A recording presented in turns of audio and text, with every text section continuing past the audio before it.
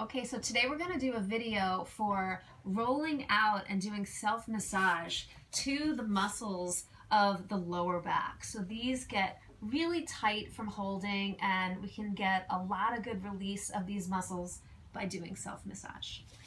What I'm going to be using today are these balls, which are called Yoga Tune-Up balls. These can be found at tuneupfitness.com, and this is a technique that was developed by Jill Miller at tuneupfitness.com. I'm going to start by laying on my back, and I'm going to be taking the balls right in this area between the top of the pelvis and the bottom of that last rib. This area right in between is about where I'm going to be putting the balls. So to start, I'm just going to take both balls, lift up, and place them in that area, and just sink down and take some breaths right here and let my muscles just kind of melt into the balls. So I see how this feels.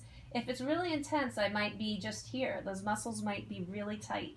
You want to be able to relax the whole time and feel like you're doing something, but it shouldn't be that I'm holding or I'm using the muscles on my face to grimace because it hurts that bad. So if that happens, that's too much and you want to back off.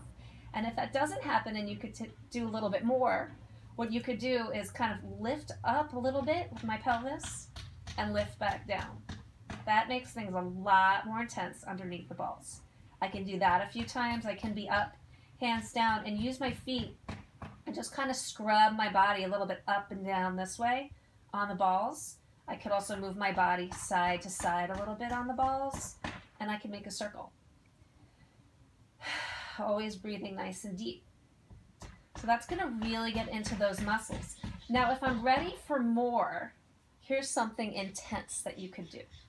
What I'm going to do is I'm going to take a yoga block and I'm going to put it underneath my back. So I'm not going to put it here like you would for a supported bridge. I'm going to bring it all the way up so it's right on those back muscles, kind of like my pelvis drops a little bit off of it when I relax.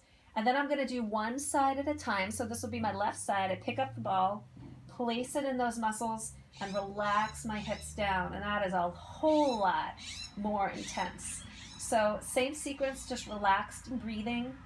I can add some little tilts of my pelvis up and down. Okay, a few times there, making sure I'm relaxed, my face is relaxed, all the other muscles in my body are relaxed. If I want to go more intense, I let my left leg go long. I let my left hand come up and over my body, so I'm creating all this length through that left side. I actually think I need the ball pinch over toward midline. So I'm here. And then what I could do is I could start to roll my body as if I'm going to roll up towards the left side or roll over my left side. It kind of lean onto the ball and off the ball. So this feels really good to me right now, but the first time I did this, it was really intense and I was only able to move a tiny little bit. So I'm doing this. I could also move my pelvis a little bit up and down. And that's the technique. And now as I'm done, what I'm going to do is I'm going to take the balls off, lift up, and just feel my body and feel how it's different. So ideally I would have done this even before I started, just feel my body on the floor. And now that I'm done, I can make my legs long, close my eyes, and wow, I could really just feel a difference in the relaxation of my muscles and the contact of my muscles down on the ground. And I can see how it feels to breathe now. And does my breathing feel less restricted and better able for me to breathe into my side body, which it certainly does. Okay, thank you.